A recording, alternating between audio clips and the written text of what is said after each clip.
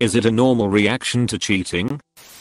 Story 1. So D-Day in my life was about 2 weeks ago. I have been married to my husband for 24 years and, lying in bed one night, I started receiving messages from a person I did not know. She told me that when I'm on business trips, she and my husband have been having an affair for about a year. It was obvious with the amount of detail she had that this was legitimate, there was no denying it. Plus she was kind enough to include explicit pictures and videos. She went on to tell me that there had also been an online affair with his high school GF prior to her, a threesome with his best friend and his wife, and time with a rape joker as well. I have also learned about an erotic massage. So he covered all his bases, I guess, and didn't bother sticking to one type of cheating.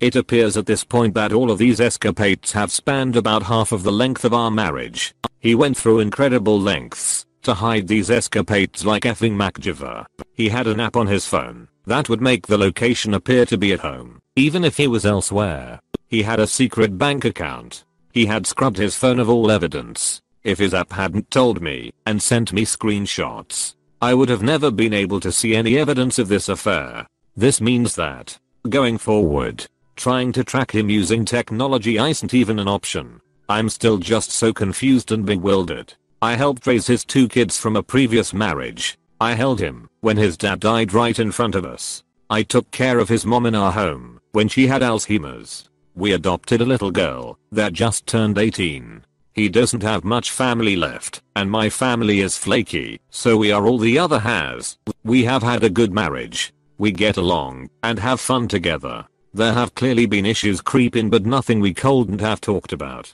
I can't understand why he didn't just talk to me. I guess I'm just looking for feedback. I'm interested in hearing from others who experienced infidelity in long-term marriages and those whose spouse cheated in so many different ways. Those are the things I'm trying to make sense out of right now. Story 2. Hello. My boyfriend, of almost 5 years and a super serious relationship, told me a month ago that he cheated on me twice with the same girl. The second time, she had come to my house where I cooked for her and her brother, and then my boyfriend slept with her. I would have never found out if he hadn't told me. He told me 6 months after having slept with her for the first time, 3 months after the second. I was very confused and shocked and had no idea why. My reality was shattered and I didn't know what to believe anymore. I kept changing my mind if I want to stay and work on the relationship or even break up. So many times he says I probably changed my mind 8 times and that is hurting him. I understand why this behavior could be hurtful, as he would be putting all his effort to work on things and I may just say fuck it, I'm leaving. However, I was still processing everything and literally discovering new details along the way, which made everything always a step harder. Him and his mom say that this way of behaving, me changing my mind, often is toxic and not healthy. We are not together anymore and most probably won't be. However, I just want to know, how do people usually react to such news? Are there others who can relate and understand what I was going through, or was I really making this relationship toxic? Thank you all. Does it pay to forgive betraying? Life stories. Infidelity is a sign that things are going wrong in a relationship. The person who commits it is aware that one decision can change the lives of many people irreversibly. Can you forgive the betrayal of a loved one? Can a relationship after such a trauma still be durable and solid? The media was in an uproar when Maja Rutkowski, the wife of a well-known detective, confessed that she forgave her husband's weakness for other women. Outraged feminists criticized the woman's behavior. However, things change when it comes to us. Then the whole situation is perceived in a slightly different way. So what about the lives of ordinary people? Here are the stories of people who have forgiven infidelity. Would they do it again? A completely different relationship. Or the story of Marcel and Massage, and I have been together for 30 years. Neither of us has ever had another partner. We've always been a compatible couple. We have 3 successful children, a good job, money, a beautiful house and great friends. Just before my 50th birthday, my husband started to distance himself from me. I felt it. He would go away more often, then come back from work. He would be thoughtful, absent. He admitted to cheating himself. He was remorseful and aware of how much he had hurt me.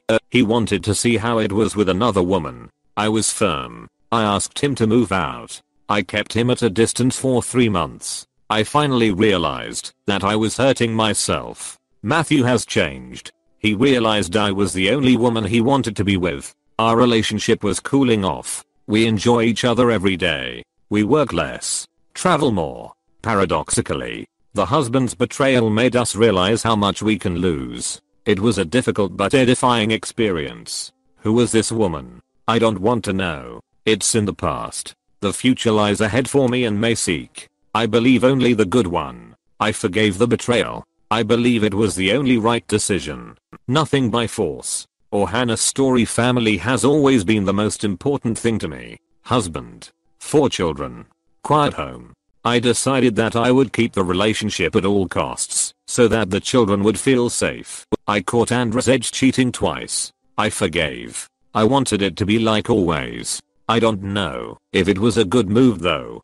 A month ago, my 18-year-old daughter came home crying. I saw my father with some punk. They kissed. How can you accept it? She shouted at me in anger. I do not know what's coming next. The husband must have really fallen in love, because he does not even hide that he has a mistress. Some relationships cannot be maintained by force, especially since only one person in our relationship is trying.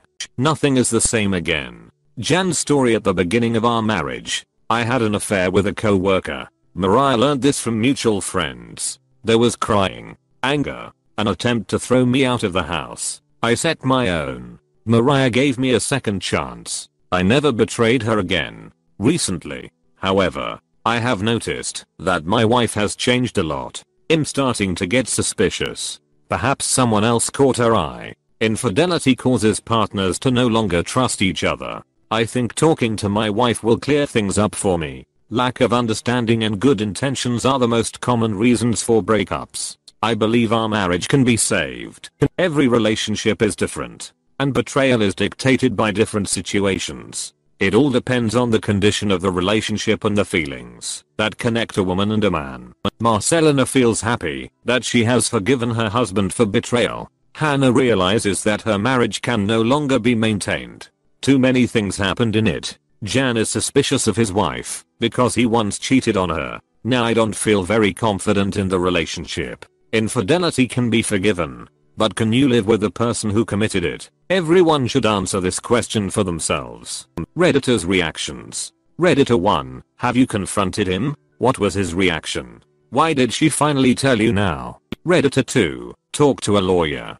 If you have your evidence, give it to the lawyer. The guy's a confirmed cheater, and even if he promises to work on himself, he will eventually revert back to what he was. Redditor 3. Someone who meticulously does what he has done for years is calculated, manipulative, probably narcissistic, likely a rest time addict from the sounds of it, and zebras don't often change their stripes. Having a private bank account, multiple partners. Where is the concern for you and your family? No matter how much time has been invested into the relationship, really think about if you can have peace and joy living with someone like him for the rest of your life. Talk to a lawyer as soon as possible. Hell hath no fury like a woman scorned. This scorned app probably just saved you years of additional heartache. As terrible as her decision-making moral stance may be, now you know the truth. Get past this. Find your peace and joy again. And don't take this cheater back. You deserve loyalty. Best of luck op. Redditor 4. Are you divorcing him? Was he remorseful? What did he say about all the cheating? Have you scheduled an appointment to get checked for STDs? Redditor 5. There are a lot of people in the world. You and him will find new friends and partners. You don't have to stay with him because of those reasons. Redditor 6. 25 years here.